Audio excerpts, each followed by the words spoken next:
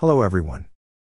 In this lecture, we are going to see annealing, heat treatment process, and its advantages. Our flagship course is Master Static Equipment Design and PVElite and Master Welded Storage Tank as per API 650. We have curated courses to suit your learning needs, so do visit our learning platform on scutoid.thinkific.com. What are the different types? So like annealing, normalizing, quenching, tempering, solution annealing, and then your post-welded treatment. Let us start with annealing. Okay, and please listen to it very carefully. I'm going to give some basic points which will be helpful to understand even other heat treatment processes. Okay. So now this is a temperature line. One side you can see this is here we have kept temperature. This side time. Okay. Now, based on temperature, there is a lower critical temperature and upper critical temperature for a material. If you remember iron carbon diagram, don't worry, we don't go in much detail in iron carbon diagram, but all these are finally linked to that, right? So this is actually lower critical temperature, and for a typical carbon steel, it will come as 723. Even for, if you see the iron carbon diagram, for this line is very constant. Even if you keep on increasing the percentage of carbon, you'll get that critical temperature 723. Okay, but these carbon steel is not having any other alloying element. If you add, it may alter. Okay, but don't be worried about that. Just there is a critical temperature, and what exactly is the critical temperature? Okay, but before that, let us understand this. Before critical temperature, what we see is the recrystallization temperature zone. Okay, if you can see this blue color which I have drawn, that is the recrystallization temperature. It starts roughly for carbon or low carbon steel at around 500, 550 degrees Celsius. And the materials start to recrystallize. Okay, the crystal formation starts happening. Based on time, it will keep on happening for across the thickness, right? So this is the zone, the blue color which you see is the recrystallization temperature. Once we go to critical temperature, then the material it changes its nature, and it becomes sometimes from alpha to gamma, like Akash has seen. So lots of material will behave differently, but don't, so critical temperature you can consider as a line where the first temperature line, after that, material will drastically change its nature, its properties. Okay. So that is your lower critical temperature.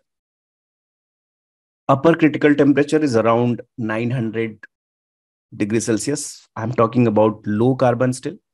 So if you remember these values, it will help when we talk about different heat treatment process. So we'll come to know that which temperature, which heat treatment process is linked.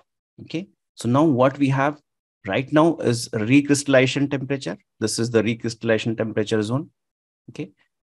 Then we have lower critical temperature. After that, material will change its properties. And again, upper critical temperature, where that material will further change to next property zone. Okay. So these are the three critical temperature lines around which our material behavior will be varying. Okay. Now let us talk about the first heat treatment, which is annealing. Okay. So if we talk about annealing, let me just clear it. Yeah. So annealing, actually annealing is not a final heat treatment process. Whenever you see annealing, we do as an intermediate heat treatment. Okay. After that, either you'll have to do tempering, or like if you have to do machining and the material property is not very good for machining. So we do annealing and your machinability will be much better and you can do machining. So it's kind of intermediate heat treatment process. You will never see this heat treatment process normally for carbon steel material. Okay. So what we do in annealing, we start heating that material, and we are very around 50 to 100 degrees Celsius lower than the critical temperature, the lower critical temperature.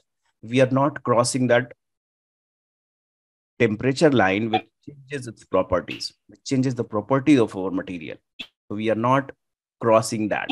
Okay. We are well within the lower critical temperature. So the annealing process is below your lower critical temperature. That is what we have to remember. That lower critical temperature, which is at around 723 degrees Celsius, this annealing process which we do, it's below. So material property will not change drastically, but it will add lots of benefit. Okay, we'll see what benefits we are going to have. Okay, the second very important thing, now see the soaking band for every heat treatment process, that will depend upon the thickness. So how much time we have to keep at that temperature so that complete transformation of material, whatever was desired, happened, and then you cooled down. Okay. Now the cooling is also very important. Sometimes we do cooling in normal air. In annealing, you have to remember that we do cooling in furnace.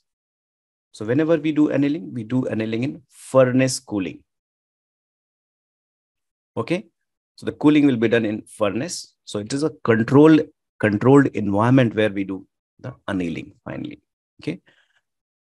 What we get out of these heat treatment, the annealing, is it produces very refined grain.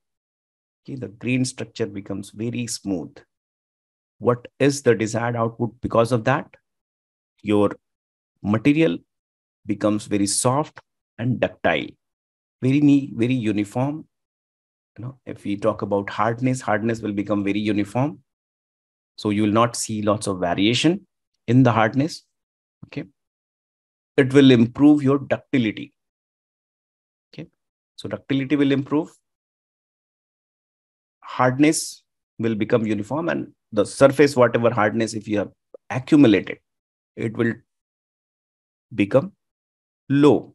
It will decrease that hardness of that surface. Okay. So that is one added advantage. Okay. Machinability, like we discussed, that it will increase even if you are observing that during the forming of that material, like if you want to make a shell or addition and the material is cracking. Okay. So if we do annealing, the material will become more formable. It will become more machinable. Okay. So these are the added advantage we get with annealing. Okay. So whatever structural imperfections are there, that also can be improved. Okay. Internal stresses, like it acts as a stress relieving. So if any internal stresses are locked, that also can be reduced. So it relieves the internal stresses developed in the material. Okay. For in-depth training and to learn more about these courses, register with the link in the description.